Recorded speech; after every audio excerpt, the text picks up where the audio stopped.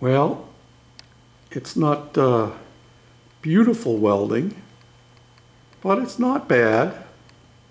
Not bad for Harbor Freight. You know what I'm saying? And we'll give you a side view. No, I don't have my fluid drag head on here right now, so it's going to be a little jumpy. I'll pull you around the side and show you what the whole purpose of this was. Okay, here we go with the shaky cam. This is the whole point of this exercise. I have extended the frame. I think it's like 10.5 or 11 inches. Not exactly sure at the moment. And this angle piece is to tie the frame into the narrower piece, and also to give it the look of Model A and early Ford frames where they had a natural taper towards the front. And the outside piece is more for looks than anything else, because the actual frame member is this piece of 2x2 tubing, which originally was part of a weightlifting bench. That's why all the holes in it. And so yeah, that brings it together. I didn't weld it on tight all the way along. There's no need of it. I just tacked it on. And I did weld it solid around the front. Could use a little more grinding, but I'm not doing all the finished stuff right now. There's a couple of plug welds there. Didn't completely fill in the hole. There's another plug weld in there. And I think that's all on the top. But there's 2 plug welds on the side there and there. And you can see it didn't fill in all the way around. And I actually had to go to a lower heat range when I got down the bottom, because this piece here is so thin, without something behind it, it was burning through. And I think you can see a little bit of a filler piece I need to do down there yet. But that'll all get smoothed out when we go to finishing it off. And the welds aren't too bad for an old guy with shaky hands and a Harbor Freight welder, you know. And after they ground down, you know, they look even better. So that's one on the front. And here's the thing with doing a 4-wheel vehicle, unlike the gadget bike, when you did one thing it was one and done, but with this you got to double it, you know. So 2 frame rails means 2 frame horns on the front, and then we're going to put a similar piece of this square tubing across for our front cross member, and one of those larger pieces down there is going to go back here, and will get welded on. Originally it would have bolted on. You can see where the bolt holes are and where the rust is where it had been bolted on, but it's going to get welded on now. And probably I'm going to trim it down so it will fit inside of these welds, and then just weld it here, and I can weld it from the bottom as well. Make it nice and solid, and that should do the job. And let me kick this thing here off the back. This will come down on its own if I let it. This is a piece of fence post that I put on the back here, and it's more or less tacked on. I'll have to flip it over and do the bottom side, and I haven't cleaned it as all, but this will do me good on the back, and it will serve a dual purpose. Kick these puppies back up here so I can give you an idea of what's going on for our rear suspension. This is what I'm thinking. This is the front fork off of a mountain bike. It has both springs and shock absorbers inside there, and evidently these tubes here are a press fit into this top part of the fork. So whether I can get them off of there or cut this off, or I don't know, but I'll split this anyway, and I'll have one on each side, you know, one on this side, one on that side, and I already have holes there that I can mount it to. And I got to figure out how we're going to make the rear axle work yet. That's the whole situation with this build. Is there is nothing that is stock going into it, nothing that won't be fabricated in some way or another. And while I have the axle for these big wheels, which is standing up right there, piece of 1-inch pipe, it's not quite long enough, and plus these wheels have bearings in them. And I haven't decided yet. I may leave the bearing on one side and only have one-wheel drive on this. You know, I don't think it's really going to need a live axle in it. But yeah, that will work on that. But how do I incorporate that? Do I put this through a piece of tubing, or do I put it on pillow blocks? So I can't put it on pillow blocks unless I mount the pillow blocks to my suspension. Lots of things to work out, you know, and we're going to do with what we got. That's why I kind of switched gears today. As you can see, the motor sitting over there on the floor. I had it on, and I had the transmission roughed in place, and I actually had drilled out a couple of holes to bolt it in. And if you look down there on the frame, you can see that one big hole. That was where the sprocket came through that would drive to the rear wheels, and the bottom hole lined up with one of the mounting bosses on the transmission. And I had it lined up and had the motor bolted down on the cross member, and I put a little belt on it. I don't have one short enough, but put a belt on it to make sure everything was lined up. And wouldn't you know, after all that work, it was turning backwards. I had 3 gears in reverse and 1 in forward. Well, as it turns out, these Tecumseh Fearless transmissions have 2 output shafts. I'm cleaning it up, as you can see. You got 1 on each side. It's the same shaft that goes all the way through. See, that one turns while I'm turning this one. So all I have to do to get the right direction is to flip it around. But now that I am flipping it around, whereas originally this was going to sit like this, and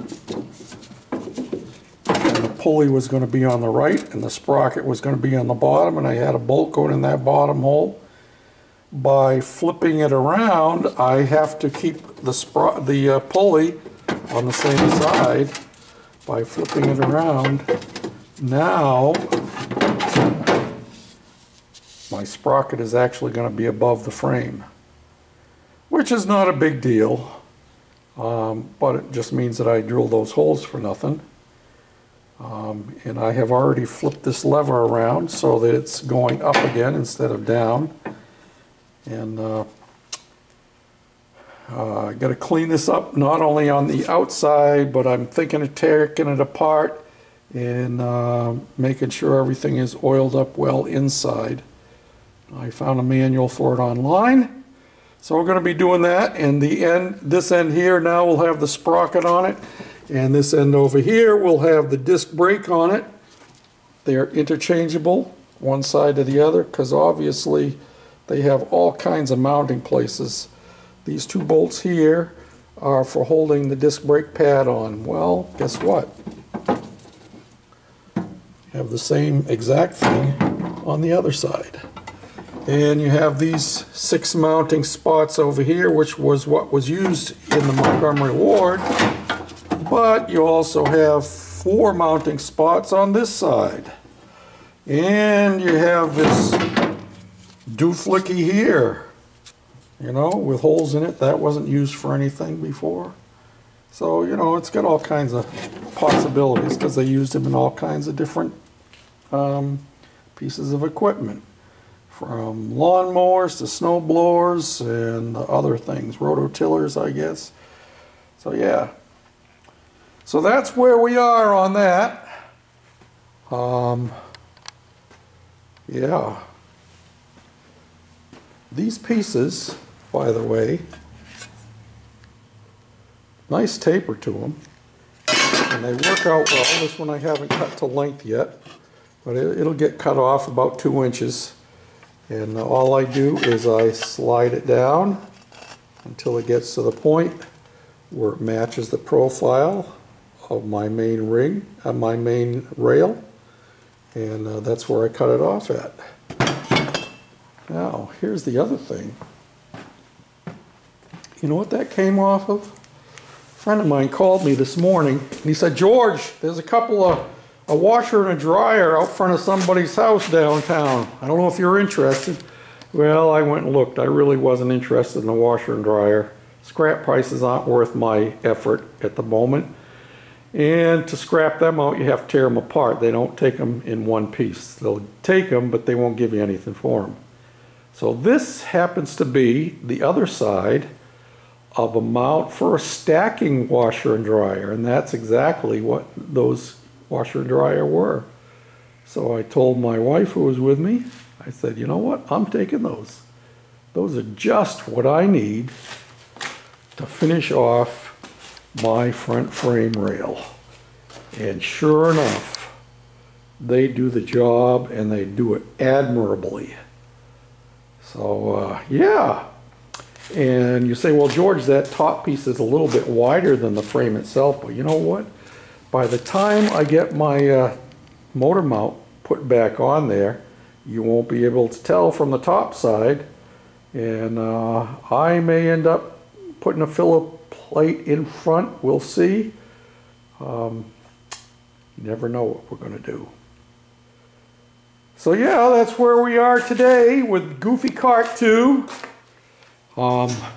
My seating is pretty well set up because this happens to be a deluxe folding seat that you take when you go to a football game or something like that. You got to sit on the bleachers. It has a little bit of cushioning on the bottom, and I've added some more. And it has the, let me open it up here, bounce you around some more. It has the straps on either side, so when you push back, it only goes back so far. And, it's even green. Don't know if that's the color of the Goofy Cart's going to be. The original one was gray with, well, it was very close in color combinations to the Gadget Bike, of all things. It had a gray body. It had cream-colored lettering, which my oldest sister did, and the wheels were red. What more could you ask for than that, huh? I don't know if that's what we're going to do with this. I may just leave this wheelbarrow the green color that it is. I've had this wheelbarrow for over 30 years, and it's done a lot of work. I wheeled a lot of cement with that puppy. Yeah, but it's retired from that kind of hauling now. Now it's going to get hauled around with its own motor. And oh, I wanted to show you one more thing. I know it's getting a little bit long. Hopefully this will be interesting to you. I'm working on my spindles for my front axle. And here's the way it's going to work. This piece of tubing, and it's got to get cut down a little bit more yet. Well, it will go in there eventually. Like I said, it's got to get cut down a little bit more. Give it a little more space so I can put some neoprene bushings on the top and the bottom. They will go in there. This will be drilled out to fit this, which is an axle shaft of some sort, which just happens to be the exact fit for that piece of tubing. And that piece of tubing just happens to be